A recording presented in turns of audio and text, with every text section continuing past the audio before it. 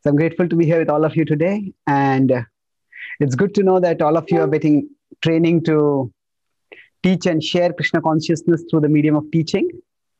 It's one of the most important services that anyone can ever do. And Srila Prabhupada wanted that everyone, in whatever way possible, share Krishna consciousness. And that is the mood of the Bhagavad-Gītā also. So it's one thing to want to share. It's another thing to invest time to learn what to share. It's even more sign of dedication to learn how to share. So to share is good. To know how to learn what to share is better. But to learn how to share is the best. So all of you are doing that. And I'm happy to be of service. So, so today I'll speak on the topic of sensitivity in speaking.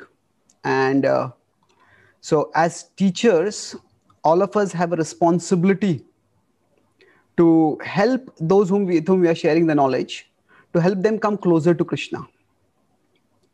So this is a PowerPoint which I'll be showing, and along with that, I'll also be using it as a whiteboard. So I may write something in the PowerPoint along the way also. So I'll be basing this on the Bhagavad-Gītā 17:15, where Krishna talks about discipline of speech, austerity of speech.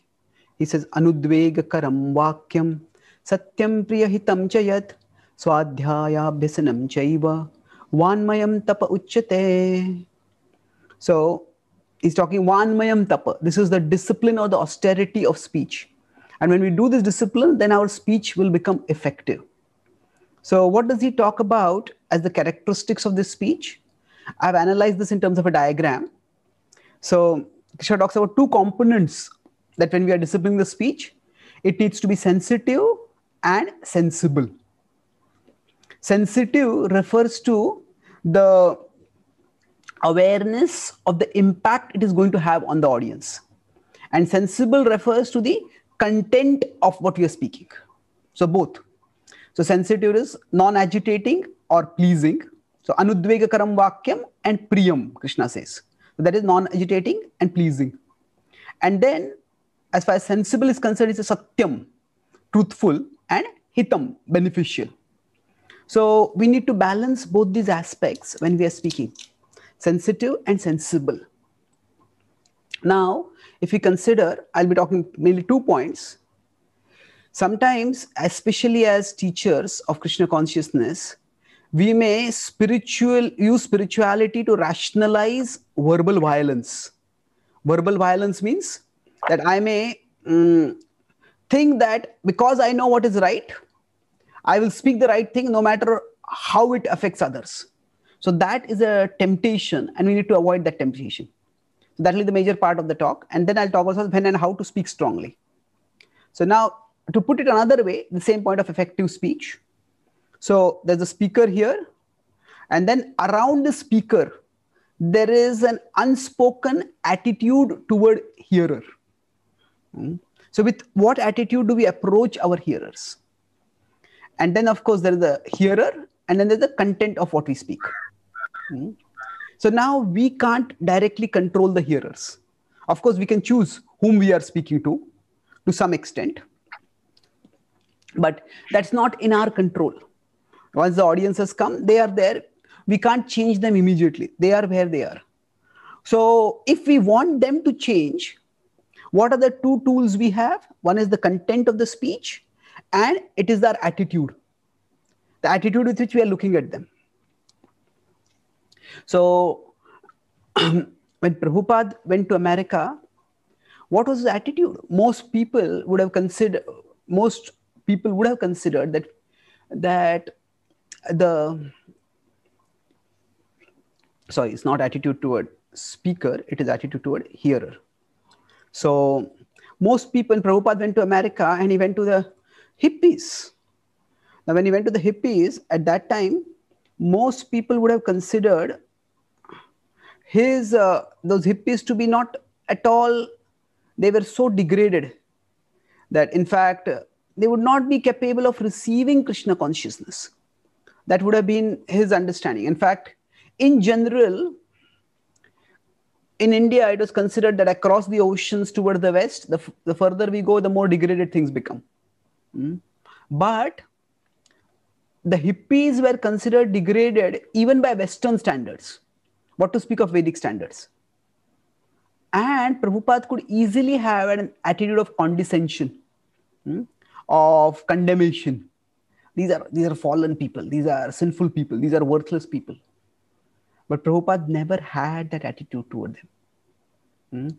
None of the people who came to meet Prabhupada ever felt that Prabhupada made them feel that we are sinful, that we are impure.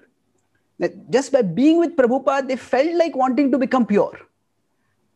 Prabhupada did not mince words in talking about the principles of bhakti. But Prabhupada did not make people feel impure. He inspired them to become pure.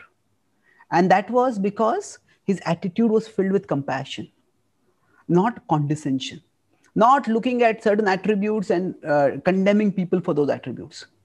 So the attitude towards hearer is extremely important. And then based on that, the content of speech that we have.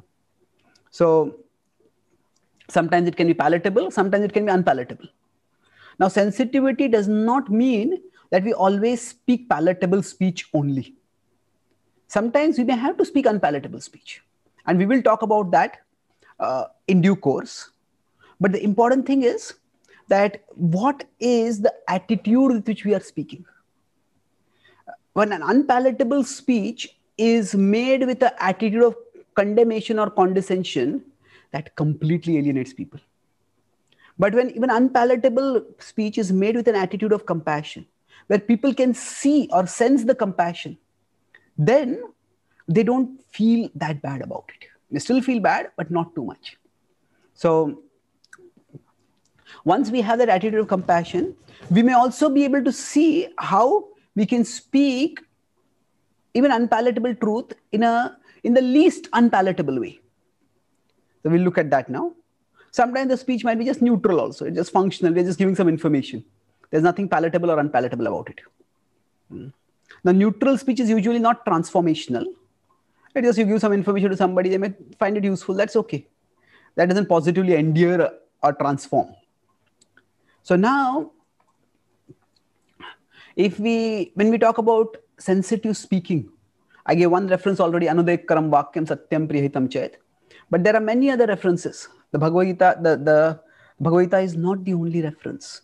We see in the Updeshamrit, one of the characteristics of pure devotee is described to be Anya Nindadi Shunya, one who doesn't have any tendency to criticize anyone.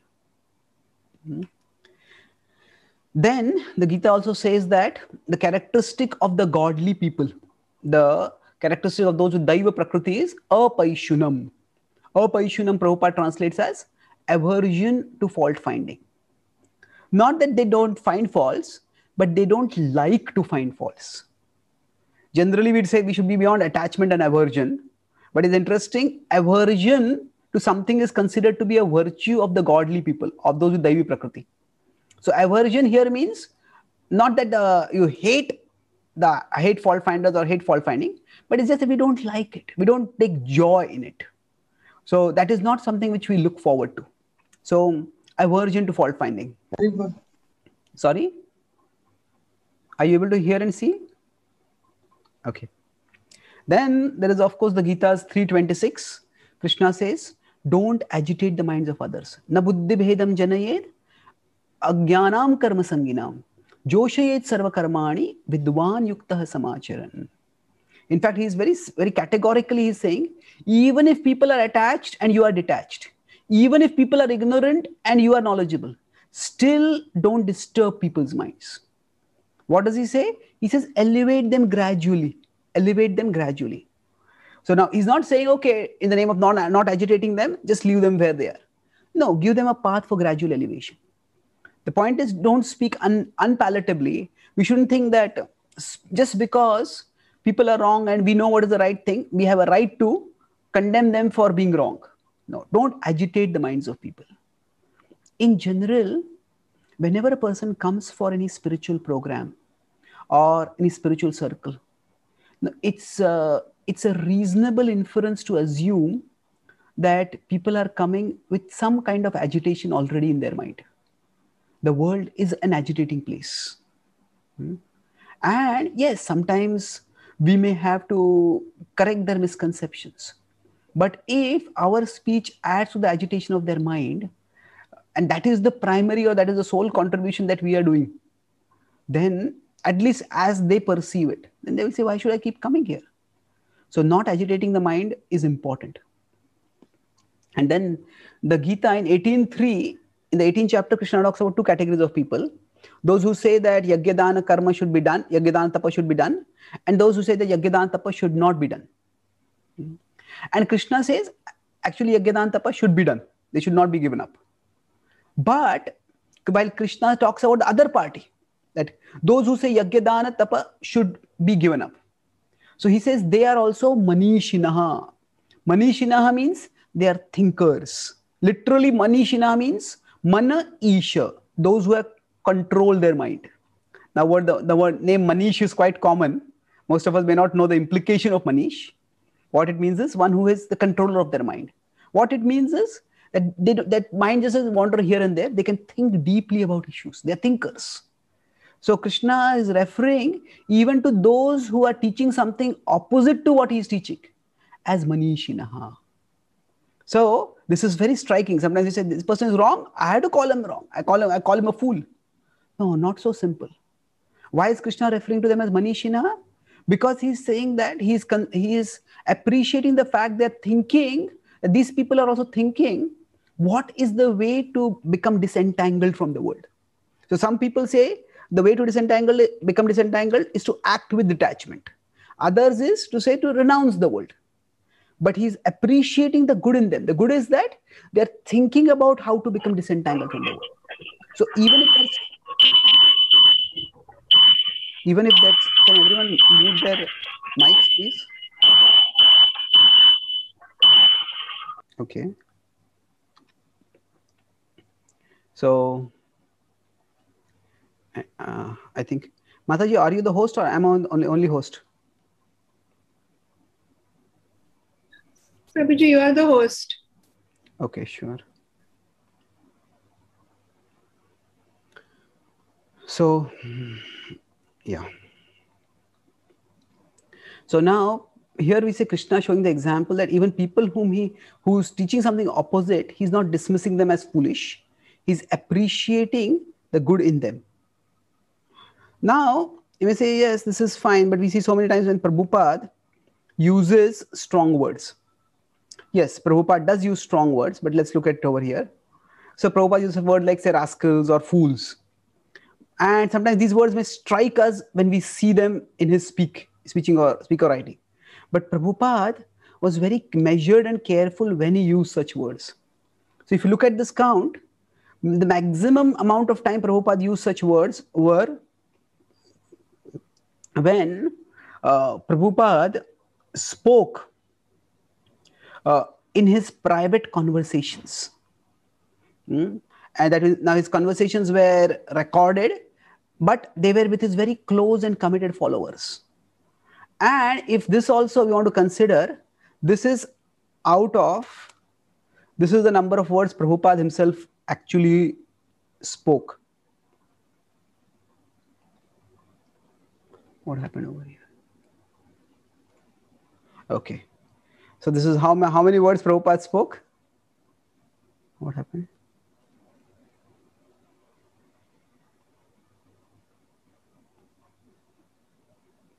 Yeah.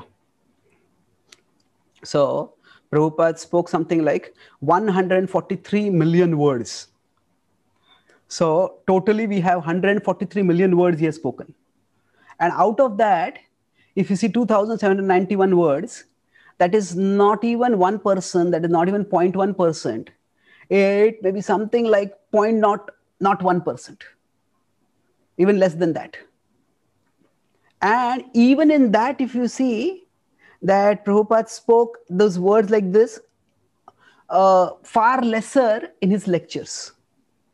Less than half of that time in his lectures. 1373 times. And then if we look at his books, there we see it is even almost 1/4 of the number of times he spoke that in his lectures, he spoke such words in his books. And half of that, he has spoken it in what he wrote as books. Many of Prabhupada's books, like Life Comes from Life or even Science of Self-Realization, they were lectures or conversations which were put in the book form. But there's something which Prabhupada himself either typed or dictated to be books.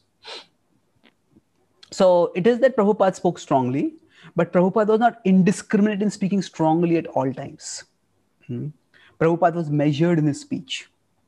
And there are many occasions when Prabhupada could have chosen to speak strongly, but he spoke effectively. So, for example, many of you know the incident when a hippie came and asked Prabhupada.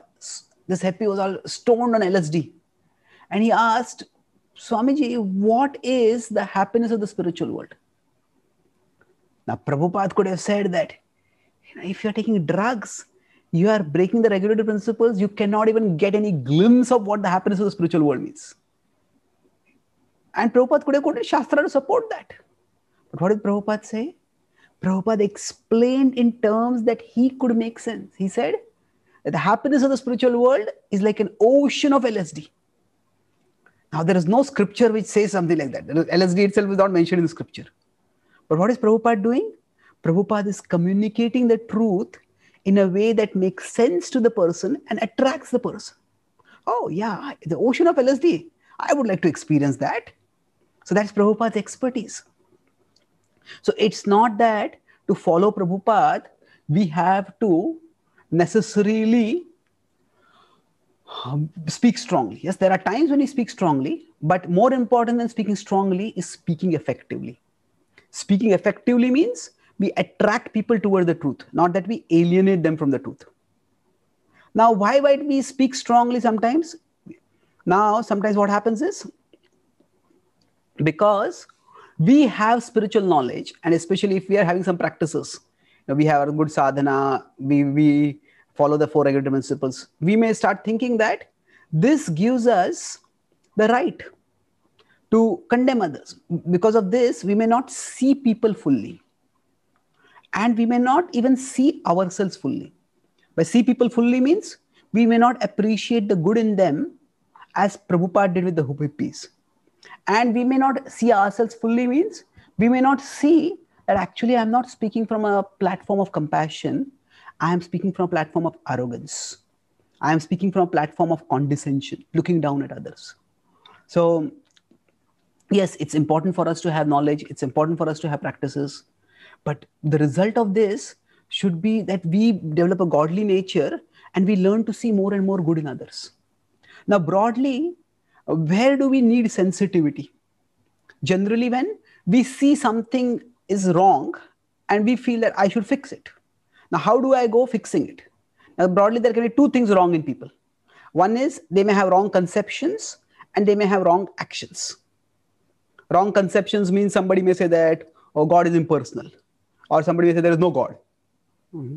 Or they may have wrong actions. They may be taking meat, they may be having unrestrained sexual indulgence, they may be doing so many things like that. So generally, in terms of people's conceptions or people's actions, we may see something wrong. And when we see that wrong, we may think, oh, this person is so terrible. This person is about to go to hell. And if I don't speak something to save him, this person already has one leg in hell. Actually, by my strong speech, I can pull him out. Or pull him or her out. We might think like that. But it's not that simple. See people fully means what? When we don't see people fully, we don't see the good within them. It may be presently some good is there, or potentially some good is in there. Now, Prabhupada saw the potential good in the hippies. They were disillusioned, disenchanted with the, as they call, the great American dream, that become wealthy, have a good family, have a good job, have a good life. He said, this life is not good enough. We want something more. So Prabhupada appreciated that good. Although their searching for something good was in an unhealthy direction. They were exploring through drugs. But he appreciated the good in them. And sometimes what happens is we see people's faults and we presume that this is all that they have, that is all that they have, and there's nothing more to them apart from their faults, and they will always have those faults. So, and we tend to label people. This person is a Mayavadi. This person is a meat eater. This person is like this. This person is like that. But what happens is, now yes, from a functional perspective, in the world, labels may be required. If somebody is forgetful, and we want to give them some service, and yes, we have to be careful if we give them that service. So yes, from a functional perspective, labels may be required, but we can't see labels as permanent character definers. People change. And even if they have some defects, still they are not limited to that particular negative quality. They may have other good qualities. So it is unnecessarily, it is undesirable, and it is unhealthy. It damages them, it damages our attitude toward them, it damages our ability to help them. So now, in fact, the more we learn philosophy, the more quick we become to put labels on people. Oh, this person is a demigod worshipper. This person is this. This person is this. This person is this. In general, in India, I even avoid using the word demigod. Because what happens is people start, the way we devotees sometimes speak the word demigod, we speak it with so much negativity and derision. I was in America and I was giving one class, and then says, one person came, what is this demigod? Are they demons? I said, demons? Why demons? They are devatas. He said, no, how do people speak about them so negatively? I thought they must be demons. It sounds also like demons. So now there is no word demigod in scripture per se. So most Indians understand, so I simply use the word devta. There is Krishna as Bhagavan, and there are devatas. So of course that is something which is up to individual. But the point is, we don't have to label people. Yes, somebody may be a worshipper of the devta, but that doesn't mean that they don't have an interest in Krishna. They may not come to a Krishna temple. They may not have interest in Krishna bhakti. They may have, and we can fan that. And being a worshipper of the devta might be still better than being a materialist or an atheist. So we reduce people to labels. So sometimes the more knowledge we have, the more quickly we get more labels to fix on people. Oh, this person is like this. This person is like this. This person is like this. And that can be unhealthy. So now just the scriptures do radically challenge our conceptions. So in the Mahabharata, there is a section which is called the Bhagavad-Gītā. Vyadha means hunter or butcher. So this is philosophical wisdom given by a butcher to a sage. The sage is basically a renunciate. And this is elaborate instructions that butcher gives. Now we wonder if somebody is a butcher. You may think a meat eater is bad, but a butcher is somebody who actually kills. How can such a person have any philosophical knowledge? But what is the Mahabharata doing? It's challenging our conceptions. So in fact, this Vyadha is mentioned as a great devotee, as a noteworthy devotee in the Bhagavatam. So it's not just in the Mahabharata, in the Bhagavatam, in the Uddhav-Gītā, the Vyadha is also referred to again. So the point is that the scriptures show, yes, sometimes some people may have some negative behavioral attributes, but they are not reducible to that alone. So the point of this pastime is not that all butchers are automatically wise. That's not the point. But the point is that we shouldn't stereotypically presume that because a person is having this kind of behavior, that means this person will have no wisdom. This person is ignorant. This person is senseless. No, there's no necessary correlation like that. Why is that? Now, how can a butcher have wisdom? Because Gahana Karmano Gati, Krishna says in the 4th chapter, 17th verse, that karma is very complicated. So people's present situations may result from a complex blend of mixed past karma. Mixed past karma means that some of their karma might be good, some of their karma might be bad. So because of their good karma, they may have spiritual knowledge. Because of their bad karma, they might be put in a situation where they they are engaged in a profession that is considered quite unfortunate and terrible. So we can't. Their past good karma leads to wisdom. Their past bad karma may lead to an unfortunate profession.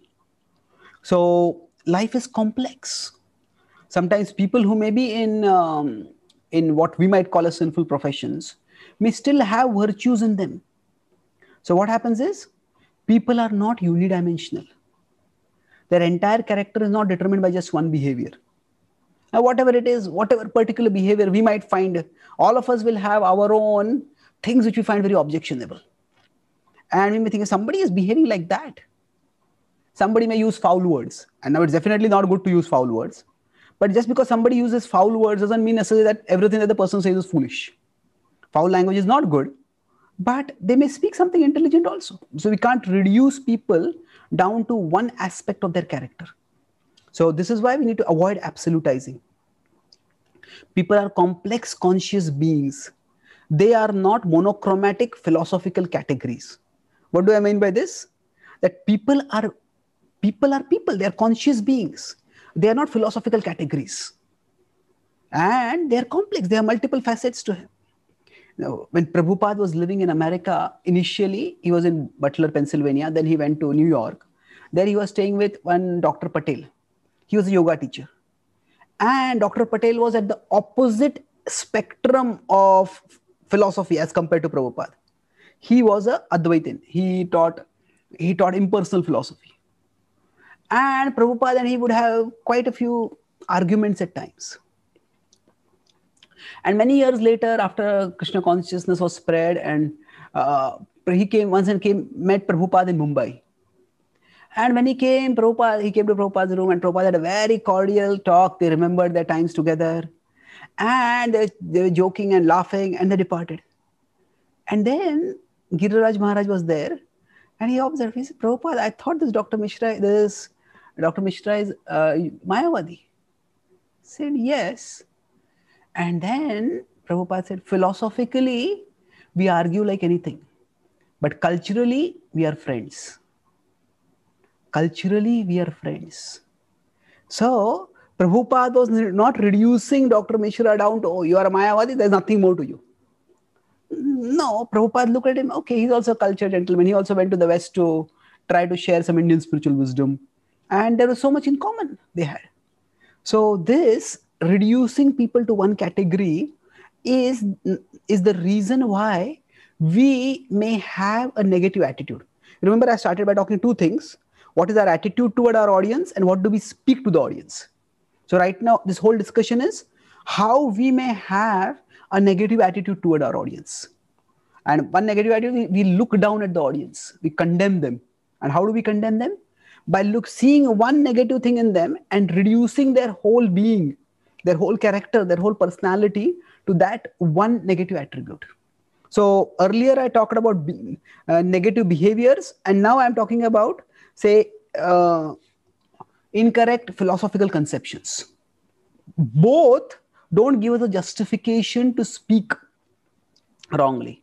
So now all meat eaters don't have the same character. Not all meat, some meat eaters may be violent, but does that mean all meat eaters are violent? No. Just as, do all vegetarians have same character? No. It is just one behavioral attribute.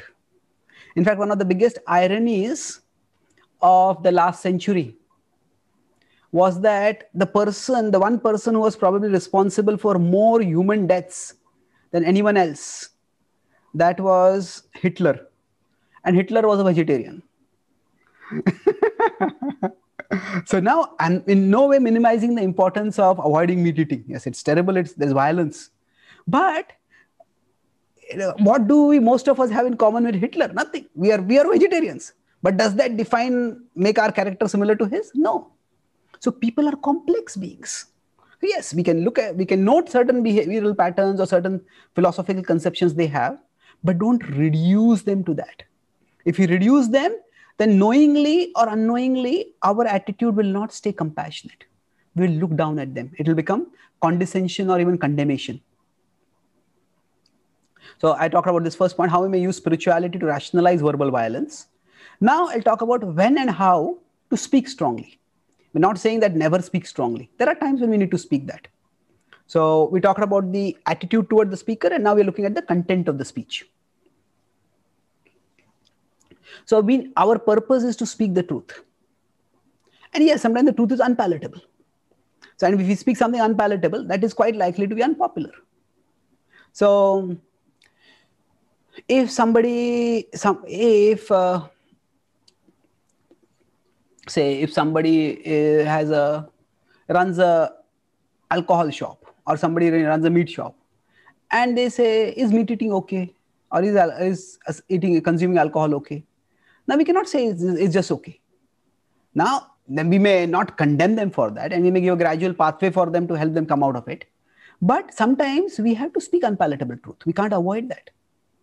So, but at the same time, even when we have to speak unpalatable truth, so our purpose is not simply to be popular. That, oh, if I speak this, I'll become popular. We don't speak for popularity. But then we don't speak for unpopularity either. Truth may be unpalatable, but unpalatability is not the sole test of truth. That means that I can't say that just because I am speaking something unpalatable, that means it must be true. And worse still, I know one particular preacher, he said, I'm very unhappy with the status of ISKCON right now. He said, why? He said, because ISKCON is becoming so popular. I said, what's wrong with that? If we are speaking the truth, we would not be popular. Now, that is quite a perverse idea of things. Now, does that mean the test of purity is unpopularity? No, that is not the test of purity. The test of purity is purity. How much we love Krishna. Prabhupada sought popularity, not at the cost of purity. What do you mean Prabhupada sought popularity? Prabhupada went to America, and he went to the West, and he brought Western disciples. And when Western disciples came here, they captivated the Indian cultural imagination. And that captivated Indians. And Prabhupada became very, very celebrated at that time. So the popularity itself is not bad, but popularity is not our purpose. Not is unpopularity our purpose. Our purpose is to share spiritual wisdom in a way that attracts people. So we can't say that if, say, we speak something and people get upset, then some people say, yeah, that's because they are attached, because they are an illusion. And they're not going to like what I speak because I'm speaking the truth. Well, maybe not. Maybe it is not you're speaking the truth. Maybe it is because you are speaking in a way that alienates people. So right now we are shifting to what do we speak? Yes, sometimes we have to speak the truth, which may be unpalatable. So the truth may be unpalatable, but it doesn't have to be spoken unpalatably. It doesn't have to be spoken unpalatably. So we sometimes overlook how Prabhupada was also very sensitive and careful in what he spoke, even to his own disciples. When Prabhupada had brought his Western disciples for the first time to India, there's one disciple. He had brought 2 or 3 disciples. One of them was Kirtanananda. He became Kirtananda Swami. He was quite dedicated and devout at that time. There's another who somehow lost interest in Krishna consciousness, and he started wearing a long beard, long hair, and he was quite disheveled in his looks. And because he was Prabhupada's disciple, he would go everywhere for Prabhupada's programs. And then he would misrepresent Prabhupada. And then Prabhupada told one of his closer disciples, now tell him to dress in a proper way, to be more neat and tidy. And Prabhupada didn't tell him directly, although it was his own disciple. And then he told, but he said he didn't listen. And then after that, one day that devotee came to meet Prabhupada, and he told Prabhupada, this new back to Godhead has come. Oh, okay. So Prabhupada opened it, and Prabhupada looked at it, and he said there was a story of Haridas Thakur, and how Haridas Thakur had transformed the prostitute. So he said, what do you see in this? This is how Haridas Thakur's potency. He said, yeah, but what do you see the difference between the 2 pictures? So there's a picture of this prostitute earlier, and there's a picture of prostitute later. So he said that she had a very seductive appearance earlier, and now she was looking like a devotee. So she had cut her hair and she looked in a very devotee saintly way. So Prabhupada said, what is your difference? She's a devotee. So what does it mean? Prabhupada said, Prabhupada, she has cut her hair. Yes. Then this devotee said, Prabhupada, do you want me to cut my hair? He said, yes. So, so even the simple point we may say, Prabhupada was sensitive. So Prabhupada was, we may reduce, I earlier talked about reducing people, we may reduce Prabhupada also. We think this is how, if I have to be faithful to Prabhupada, that means this is the way I have to speak. No, Prabhupada was multifaceted. He spoke at different times in different ways. Now we may say, what about speaking strongly? Yes, you have to speak strongly. And we may say, if I don't speak the truth, it is compromise. Yes, that is true. Not speaking the truth is compromise. But knowing which truth to speak when, that is not compromise. That is intelligence.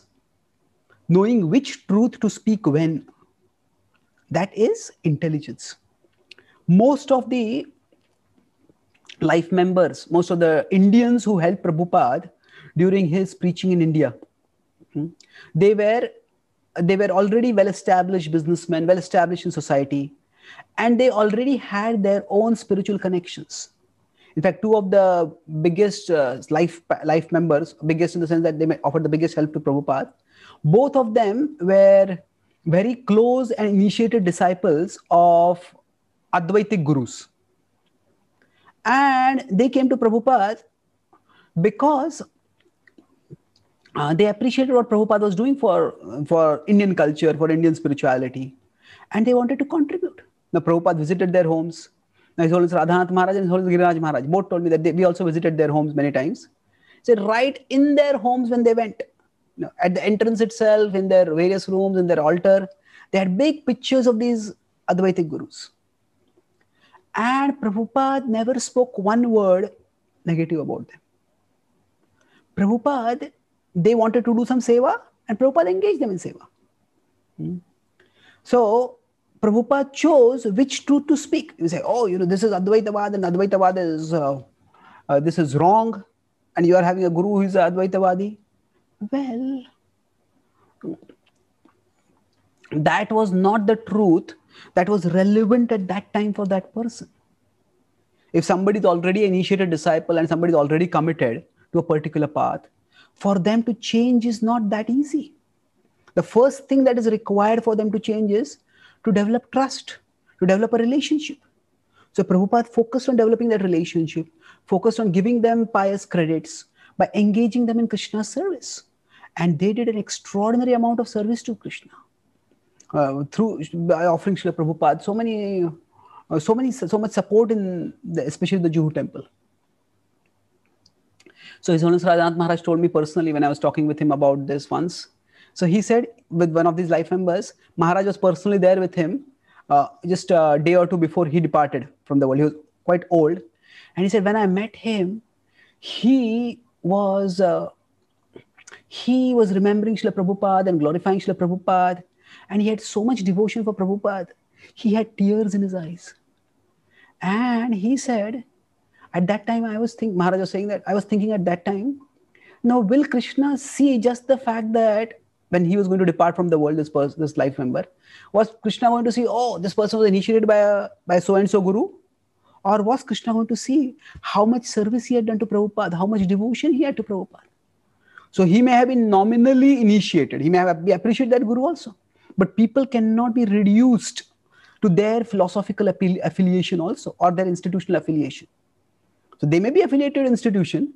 It's like in our movement, we have devotees. Are all ISKCON devotees the same? No, everybody is individual. Everybody is different. We can have wide variety of differences. So, Saragrahi, essence seekers.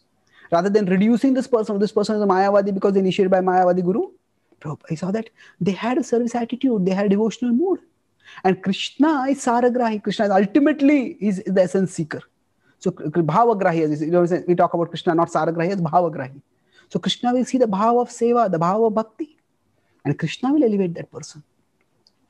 So knowing which truth to speak when is not compromise, it is intelligence.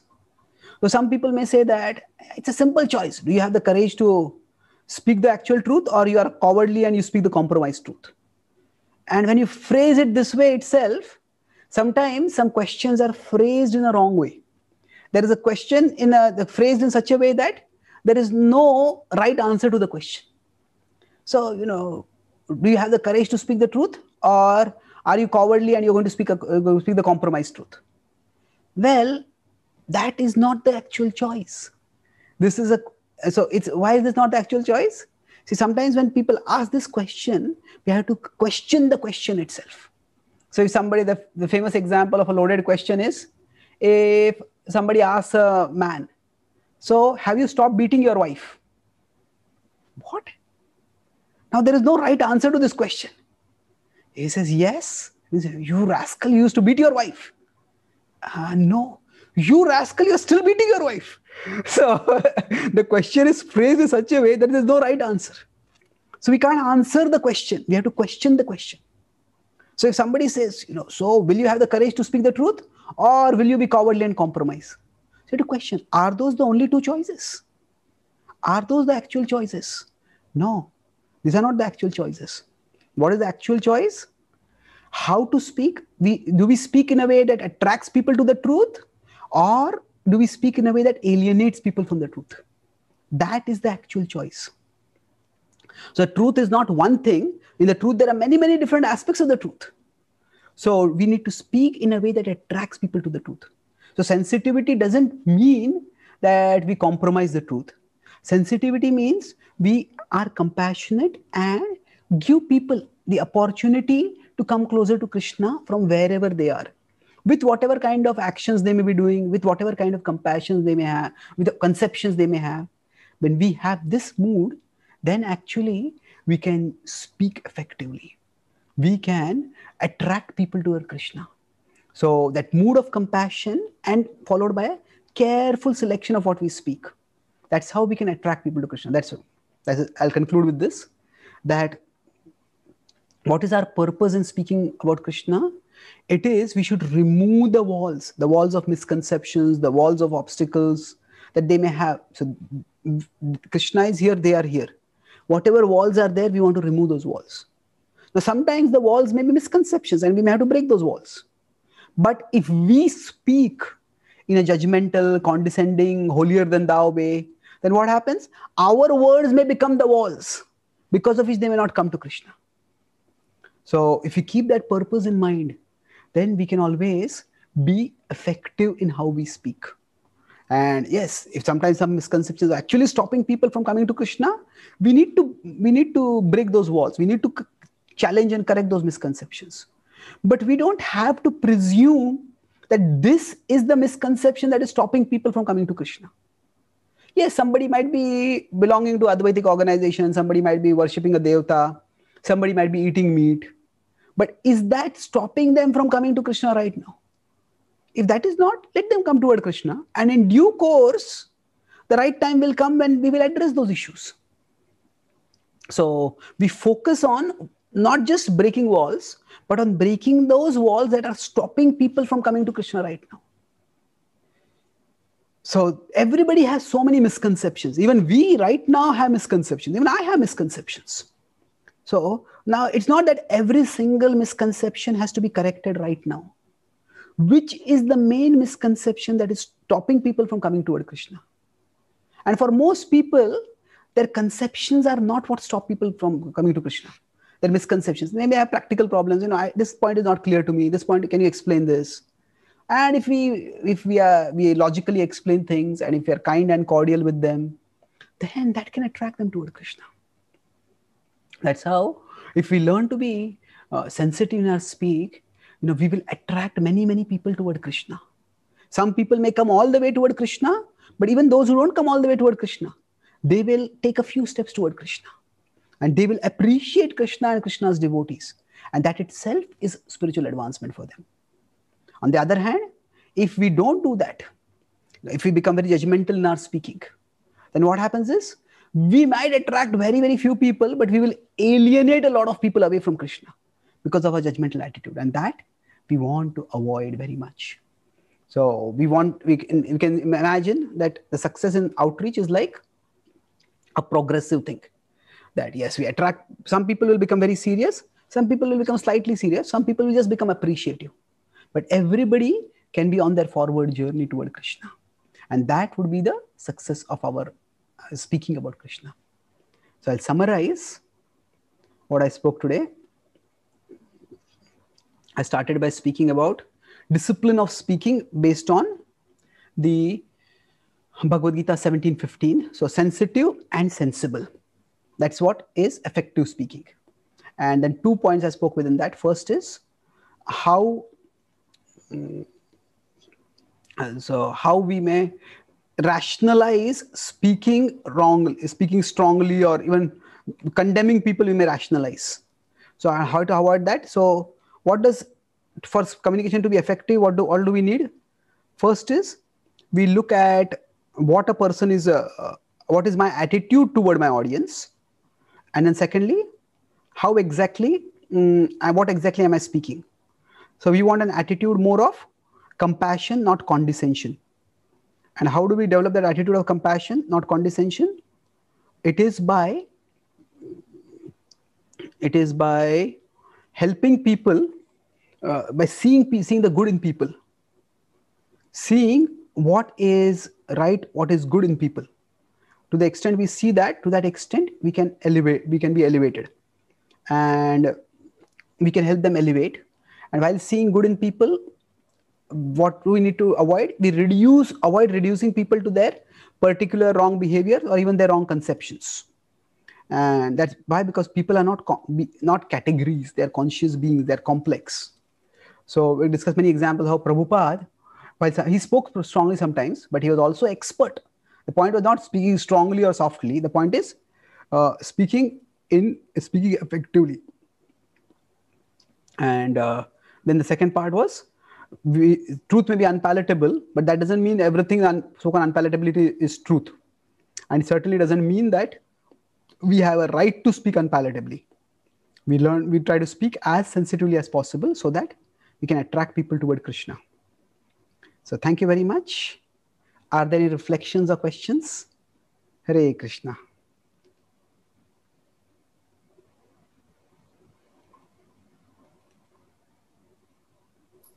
Hare Krishna. Prabhuji, thank you so much. In such a short time, you explained many things actually. We have to go through our notes once again and dive in to understand. So thank you so much firstly for your time and giving this very valuable tip, because finally whatever study we will be doing, that is behind the curtain. And when we are actually meeting the audience, what is coming is our speech. So whatever homework we have done does not matter. Finally, it matters that what is my inner consciousness, which is also projecting the homework that is being done. So can I ask one question? And also, all of you devotees, you can also ask. So you spoke about, Prabhuji, that attract and alienate, these two things. So sometimes it can happen that the way we wish to deal with a particular person or a particular concept to be spoken, and keeping in mind also that we have to be speaking the right words, but somehow whatever is done, the person gets upset. So in such a case, what is to be done after that? I mean, there's little damage has happened because of the speech. So because of the way we spoke, or just the person has become offended for no reason, or whatever? Whatever. From our side, we feel we have done the best only, taken all considerations and all things, but still the person has got upset. Maybe he's a new person also, or can be even from the known category like friends and family also. It can be anyone. But when such a thing happens, then what we are supposed to do? Okay. So if you find that somebody is hurt or offended by something we have done or spoken, what can we do? Yes, it's not a pleasant situation to be in. And especially if that relationship is important for us, then it's even more unpleasant. So basically 2-3 things. In general, we can say that a person you can look at fixing this kind of situation in the three modes. A person in Rajoguna will think that, I can't live without fixing this problem. I have to fix this problem. I have to make this person friendly toward me, favorable toward me. And basically in Rajoguna, we assume that we have more control than what we do. And we think it's entirely up to me to fix the problem. So we may talk with them, we may talk with somebody connected with them, and we may talk with somebody else. And we may do so many things that that person feels even more pressured from so many directions. Sometimes some hurts need to be individually processed. People need to themselves recover, and then they can become more receptive to understand things from a broader or a different perspective. So Rajoguna means I think that I have to fix this right now, immediately. And we just take any and every means to try to fix it. Tamoguna is the other extreme, where we think, this always happens to me like this. People get offended with me. Even when I have good intentions, always people get hurt. Because maybe something is intrinsically wrong with me. I'm worthless. Maybe I'll never be able to do anything like that. So I'll never be able to have good relationships. I'll never be able to help people come closer to Krishna. I'll never be able to do any service. So here what happens is we underestimate the capacity to control that we have. So in Sattva-guna, Sattvat Sanjayate Jnanam, Krishna says. One of the results of Sattva-guna is knowledge. That means when we are in the mode of goodness, we can perceive properly. Okay, what exactly did I do? And how did this person see this? What did I do to contribute to this problem? And then, now our ego might say, I didn't do anything. Or that would be Rajoguna speaking. Our Tamoguna may say that, maybe I'm only worthless. I did something wrong. I don't even know what I did wrong, but I keep doing wrong. No. Try to objectively analyze as much as possible. What did we do to cause this misconception? If we didn't do much, then we can say, okay, can I do something to fix this? Maybe I can clarify what I meant or what I intend, what was my purpose in doing whatever I did or spoke. Maybe if they're not ready to listen to me, I can write to them. Maybe I can communicate to someone else. But if that person is not at all ready to listen, then we have to let go. Maybe time is the best healer. I remember I was in a mediation. I was doing a mediation for a couple of devotees. And one devotee approached and said that, I know you are very angry with me. And the other devotee said, no, I'm not angry with you. He says, anger is a very expensive emotion. And you are not worth it. Now, if somebody has that arrogant or a dismissive attitude towards the other person, it's going to be very difficult to have any kind of reconciliation. So sometimes if people are just not ready to hear, then what do? We have to let go. Maybe time will heal. It happened with Prabhupada also. Some of his god brothers, they objected to some of the things that Prabhupada did. Now, Bhaktisiddhanta Thakur was known by the honorific Prabhupada. And when Srila Prabhupada's disciples, Prabhupada suggested Bhaktivedanta Swami, when he was Bhaktivedanta Swami, suggested many different names, Vishnupad and other things, Prabhupada. This can we call you Prabhupada? And Prabhupada accepted. Some of his disciples, some of his god brothers felt that our Srila Prabhupada was usurping the Gaudiya Math Srila Prabhupada, was usurping his own guru's position by taking the label Prabhupada for himself. But it's not like that. Jiva Goswami was also called Prabhupada. So he tried to explain. He said, I had no intention. My spiritual master is my life and soul. But some of them understood, some of them didn't. So what can we do? Now, we shouldn't presume that there's nothing we can do. But if we find after objective analysis there's not much we can do, then it's best to let go and move on. Okay?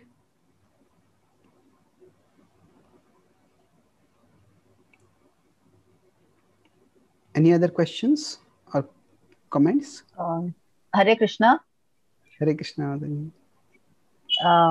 Prabhuji, it could happen that when we are trying to explain some concepts, that some people may become aggressive where they don't see our point of view. Especially, there are two most important points is when we are trying to tell them that Krishna is the Supreme Personality of Godhead, which is a very, a topic which many people don't agree with. And about eating onion and garlic. So these are the two main topics which I have seen when I have been trying to talk to people, that the bone of contention is these two main topics. And they become quite aggressive and say that, how do you say, if we eat onion and garlic, like, are we anything worse than what you are? And they sort of argue like that. So how do we control our sort of emotions, and at the same time try to make them understand? Yes. See, one of the, if somebody is becoming too aggressive on some contentious point, such as Krishna's supremacy, or say giving up onion garlic or eating it, well, one of the biggest skills that any effective teacher has to learn is to choose one's battles. Choose one's battles. That means that, is this an issue that needs to be dealt with right now? Is this the most important thing that even if the person has a particular conception and maybe it's wrong, or they are saying that my conception is wrong, is this what I need to deal with right now? So if we notice that some issue is contentious and we have certain answers, we have given those answers and they don't find those answers convincing, then we can always look for more scriptural references, more logical points, and we can come up with that. But sometimes it is just that some battles are just best avoided. Avoided means that we decide, yeah, okay, that's, we will come to that point later. That's not the important thing right now. So we are not saying that onion garlic is sinful. Onion garlic is not like eating meat. It is tamasic. So tamasic is the main in itself. It has some negative influences on our consciousness, but that's subtle. So are we saying that people who are eating that are bad? No, that's not the exact point we are saying. We are saying that we are trying to elevate our consciousness, and according to our tradition's wisdom, there are certain things which aid in the elevation of consciousness and certain things which impede the elevation of consciousness, or which actually accelerate the obfuscation or the contamination of consciousness. So that is why we follow these. Now, we can present it more in a descriptive way rather than a prescriptive way. Descriptive is, this is how I understand it, this is why we do it. I'm not saying that you have to do it, and if you don't do it, you're wrong. We don't have to emphasize that. So rather than talking about the moral rightness or wrongness of the issue, we can focus on the effect on the consciousness. The effect on the consciousness is subtle. The consciousness itself is very difficult to understand. Level of consciousness is difficult to understand. The effect of certain substances on the levels of consciousness is even more difficult to understand. We might give some empirical, some logical evidence, but ultimately this is the tradition's wisdom that we have. And we are trying to raise our consciousness, and the tradition has had many teachers who have specialized in providing resources for raising the consciousness. That's why we are following it. So beyond that, we don't have to make it a moral issue. Once we make it a moral issue and say somebody is wrong or bad for not taking it, then we come on slippery territory. It's not very easy to prove that. So overall, don't get into conflicting zones right now. And even with respect to Krishna's supremacy, there is a time and a place for talking about that. And when is it necessary? It depends. There are very few Indians or Hindus or most of the audience that we interact with who will say that Krishna is not God. They'll say Krishna is God. But their problem comes when we say only Krishna is God. So now only Krishna is God, that is something which will take time for them to understand. So we have to decide, is this the battle that we want to fight right now? Sometimes it is, sometimes it is not. So that varies. So if we find that, okay, if they're not accepting it, they're finding it very difficult, then we can say that, okay, there are a lot of other things in the philosophy. Let's discuss those. And this is a contentious issue. We can discuss this later. So knowing which issues to address when is vital for a effective speaker. And in general, so earlier I said, look at what is it that is obstructing people from coming to Krishna. That wall we want to break. We don't have to break every wall. But another point is that not only that this is the wall to be broken, well, do I have the tools to break this wall right now? If I don't have the tools, then maybe let me not focus on that. Say if somebody considers Ganesh is supreme and we say Krishna is supreme, and then we quote some scriptures and they go and do such search on Google, or they ask that some authority, some person they consider authority, and they come up with some quotes, and they say, no, this Puran is not, no, this is not the highest, this is the highest, and we get into too much of a debate with them, and the end result is they think this religion business is very confusing.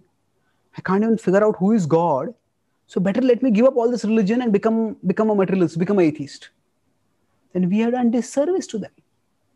So we have done serious disservice to them if instead of elevating their faith, we have confused them so much that they lose whatever faith they have also. So that's why focus on speaking in a way that gradually elevates people. The same Mahabharata which has Vishnu Sahasranam also has Shiva Sahasranam. So same Lord Chaitanya Mahaprabhu was so devoted to Krishna, also went to the temple of Bhuvaneshwar, where Lord Shiva was there. Now it is described that many of the people in Bhuvaneshwar temple, in Lord Shiva's temple, they became devotees on seeing Lord Chaitanya. But there is no description that Lord Chaitanya in Bhuvaneshwar temple preached to them that Lord Shiva is not God and you should worship Krishna. No, he didn't do that. He was just so filled with spiritual ecstasy that they became attracted to him. So we have to choose our battles. That would be my broad answer. Okay.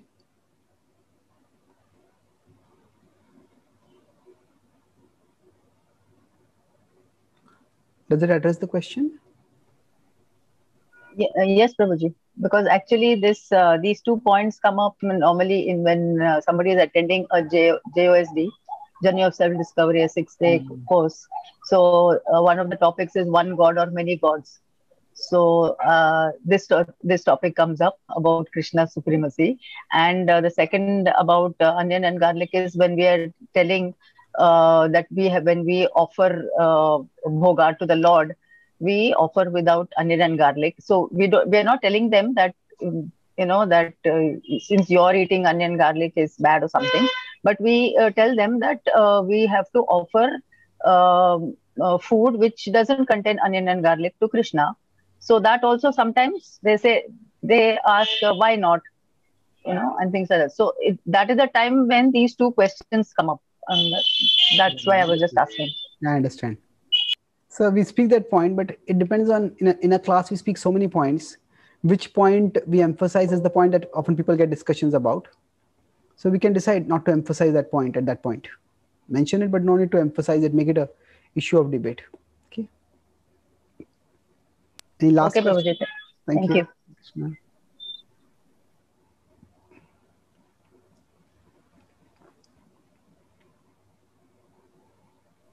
Hare Krishna, Prabhuji, Dandavat Pranam. Can I ask a question? Yes, Mataji. Hare Krishna. Hare Krishna. So, Prabhuji, I have this question regarding about. Can you hear? Yeah. You mentioned about when we are talking to people who are coming from Advaita philosophy, right? But in all the books, it is said that Asatsanga don't associate with Mayavadis or those philosophies. So how to understand this properly, Prabhuji? Okay.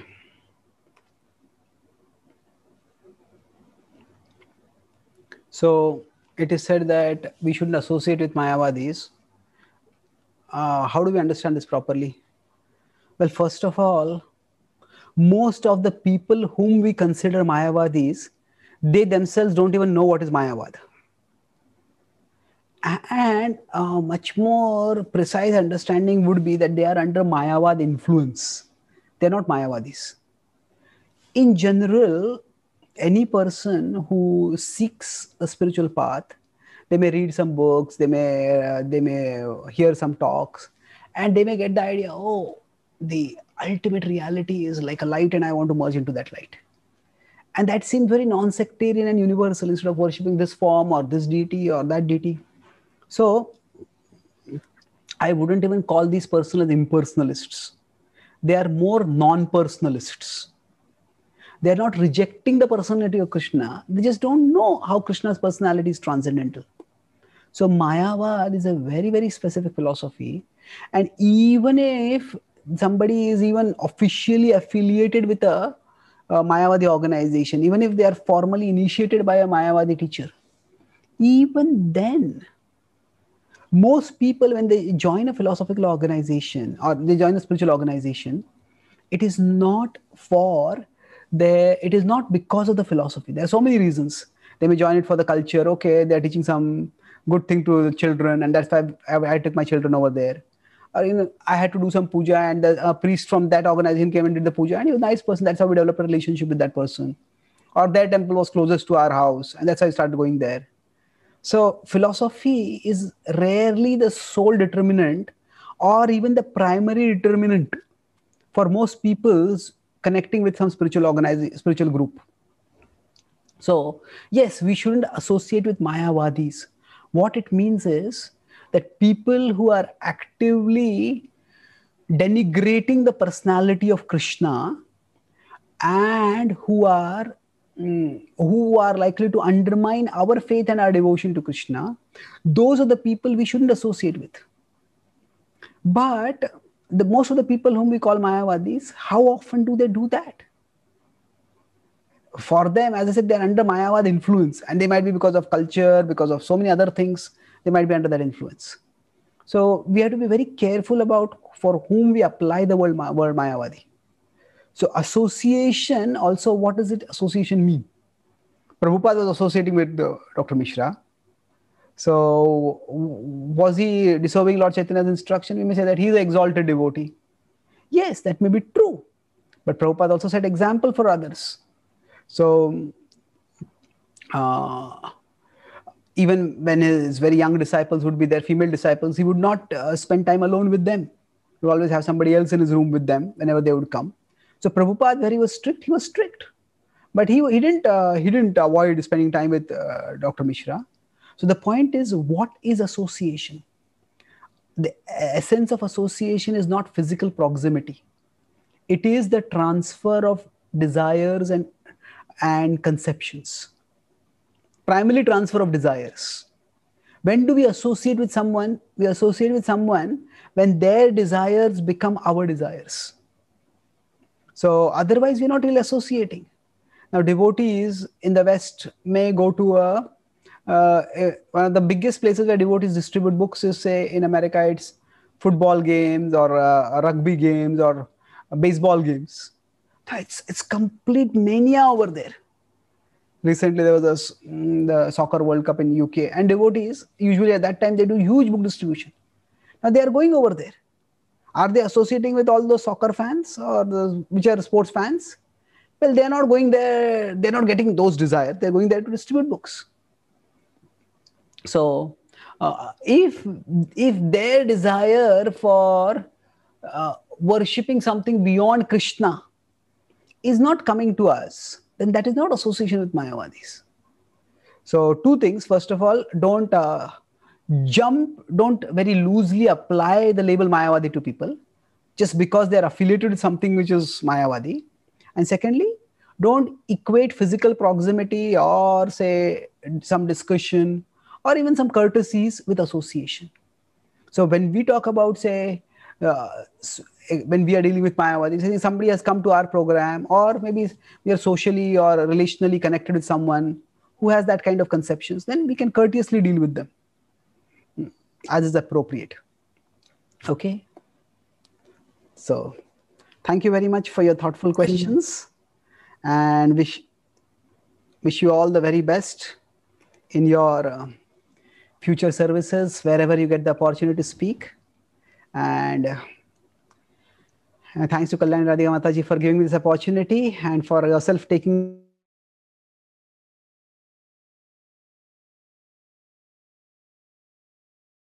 Prabhuji, you have got muted. Okay, so what was the last thing you heard? Thanking Mataji. Okay.